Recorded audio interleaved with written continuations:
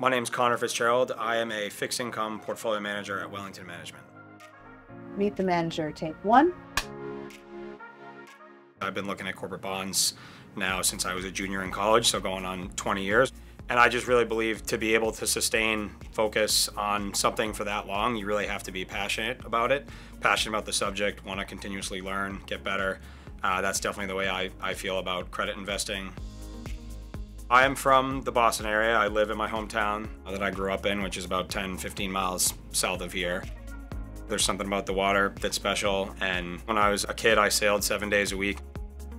I think the thing that I really enjoyed about sailing was just the intense level of focus that was required and how precise you had to be. If you're off by 1 degree over one leg of a race, you can end up in a very different spot than somebody who's got the correct degree.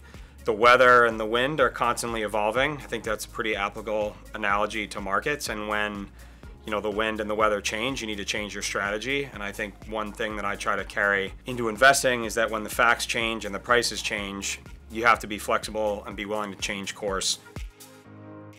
The math matters for fixed income and for bonds, I think more so than maybe some other asset classes. I'm sort of more of a mathematical brain, if you will. I think if you have the best analysis you can possibly put together with the right math, I think it gives you a good chance to be in a position to make the best possible decision. It's not to say you're not going to be wrong, but if you can be on the right side of the odds more often than you're not, I think that's what leads to good outcomes over time. I really like the intersection of both math but also psychology and investor behavior that we see, I think, which is particularly unique in credit markets. So I really use the math and the analysis and the fundamental credit research of Wellington to try to take the emotion out of the investor psychology swings that we see in markets all the time to try to make the best possible decision we can for clients.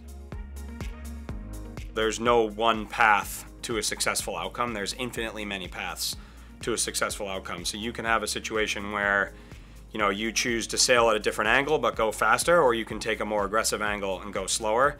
Both of those approaches could lead to the same outcome, and I think that's very similar to markets where you have to pick a path that works for you, that resonates with you, and stick with it. But ultimately it's about the end result and where you're trying to get to, and just figuring out the best way for you to get there that's most, I think, authentic and unique to how you approach the markets in the world. Connor, that was great. Thanks so much. Thanks for having me in. Really appreciate it.